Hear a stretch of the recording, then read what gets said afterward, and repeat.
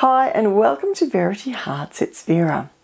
Now I found this quote quite some time ago. It's by Oscar Wilde and I wanted to write a blog about it, but I kept putting it off because I thought it was a bit in your face. But I finally worked on it and I'd like to share my thoughts with you. And I'd love for you to share your thoughts on this. Perhaps you can leave a comment in the comments section of the website. Anyway, Oscar Wilde says, most people are other people. Their thoughts are someone else's opinions. Their lives are mimicry. Their passions a quotation. Now, as I said, I thought this is actually a very accurate quote, an accurate description of how we are and what we believe. But I did think it was a bit in your face. It's like telling people off. But really, have you ever thought about or questioned your beliefs? Have you ever questioned whether those beliefs are things that you've thought about, analysed and consciously decided upon and decided they're a truth for you? Or are they things that, well, you've been surrounded with, you've been conditioned into your entire life and you've just accepted them as being facts? And I think so many of us, well, I know I do, we go through life believing certain things and we somehow treat those beliefs as facts. We never actually question them.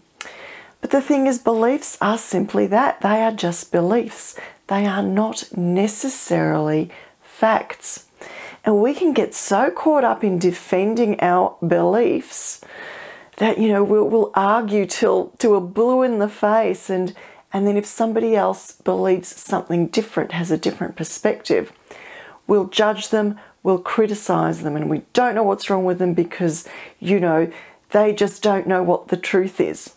And the fact is that truth is our truth. It's our own beliefs that make that true.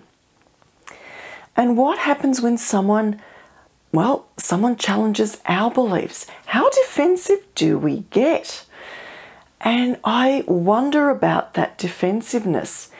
Is it because they've struck on something that's deep inside of us that, well, perhaps we have questioned that belief before, or we've tried to question it, but we've silenced that voice, so we didn't go into that?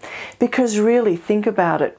Your conditioning has come from your parents, your schools, your friends, society, your community, the social media, all of that. And there's this group think. So if anyone actually steps outside of that and questions it, well, there can be some really, really uncomfortable and severe consequences to that. So quite often we then suppress those questions. We don't even go there. We don't even explore because it would just be too difficult to fit in with everyone around us that believes something that perhaps we question or that we no longer believe. The thing is, if we have examined, analysed something, a belief, we've questioned it, we've worked through it, and we've accepted it as a belief, then there is no threat when someone comes along and questions us about our belief, or when they go to share their perspective, their views, their beliefs, because we'd have a solid foundation of our own belief. It's no threat to then explore what someone else thinks, to try and get an understanding of who they are, what their beliefs are, and why they believe what they believe. So have a look at some of the things that you have accepted your entire life. Are they things that you truly believe yourself? Or are they things that you simply accepted because that is what you were surrounded with? And I'll catch you next time.